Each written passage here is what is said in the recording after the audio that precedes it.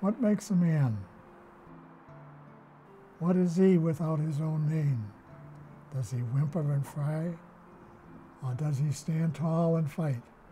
Could a man with no name do just the same and still stand tall with such courage?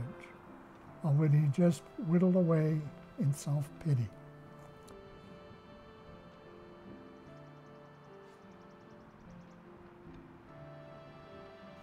How do you either represent who they were?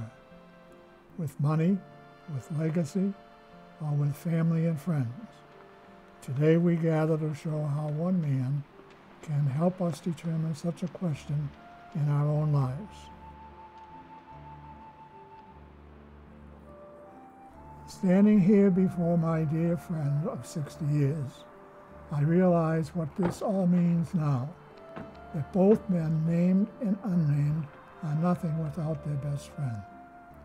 For the man without a best friend didn't learn to live as true as the man who did.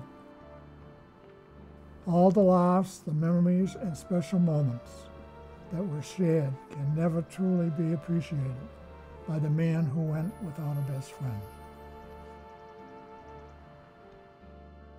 From the long bike rides along the pond to the endless hours of catch, even to the endless tales of camping in the backyard, the man with a best friend can forever fully enjoy all the moments shared amongst the people who helped create them, and look back at those moments and smile even in the darkest hours.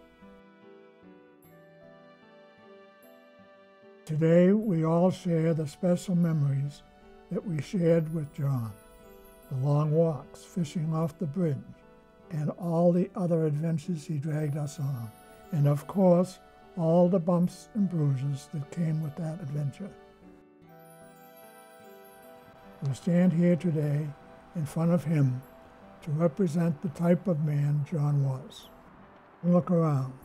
Look at what this man represented. Look at the lives he touched. Look at the ones he loved.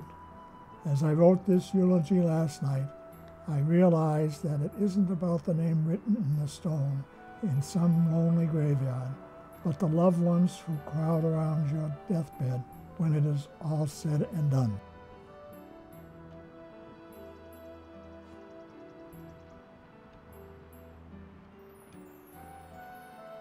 Thank you for all the memories, John. I'll be seeing you.